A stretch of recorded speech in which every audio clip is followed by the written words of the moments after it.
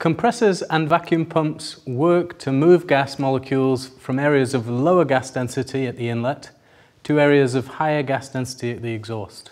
The only difference between the two machines is the way they're used. A compressor takes gas at atmospheric and pumps it to a higher pressure air receiver tank. A vacuum pump takes gas from a vacuum tank and pumps it to a higher pressure atmosphere at the exhaust.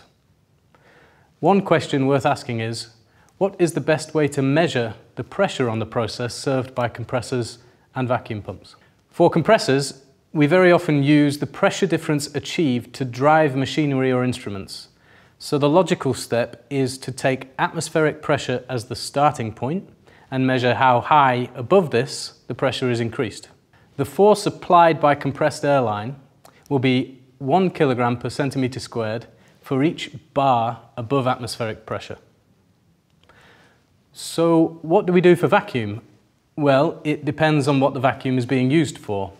When we use vacuum like a force, such as lifting, holding and forming applications, then we are in fact using the force of atmospheric air to do the work. When wood is held down by suction on a CNC table, we use the vacuum to remove the pressure below the workpiece, but it's the atmospheric air on the top which pushes the wood onto the table. And similarly, when we use vacuum to lift, it's atmospheric air which pushes the item onto the lifting arm. So, as with compressors, it makes perfect sense in this situation to use an instrument which measures the difference between atmospheric pressure and the pressure in the vacuum system, with bigger numbers meaning a bigger differential to atmosphere, and as a result, a higher force on the workpiece. The differential units are referred to as gauge pressure, and they're characterized by the use of a negative or a minus sign, or the word vacuum. So 10 inches vacuum, or minus 300 millibar gauge, means 10 inches or 300 millibar less than atmospheric pressure. Often when we get to deeper vacuum levels, we're not interested in the pressure differential to atmosphere. Instead, we're evacuating air molecules in order to make a clean environment.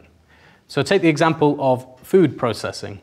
In this case, we're pumping gas out from a sealed chamber to remove air and microbes which could spoil the taste, so that food will have a longer shelf life. We use a pressure measurement which indicates how much air there is left in the chamber, related to the perfect vacuum of 0 air left. We call that point absolute zero, and we take measurements only in positive values, climbing from 0 to 1 bar or 30 inches or 760 torr atmosphere, and continuing up from there above atmospheric pressure. A third distinct but similar style of application for vacuum is creating the right conditions for a process. Drying is a good example of this.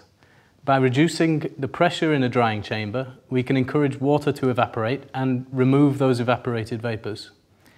Water will evaporate when local conditions are correct. We need not to consider the difference to atmospheric pressure with a gauge instrument.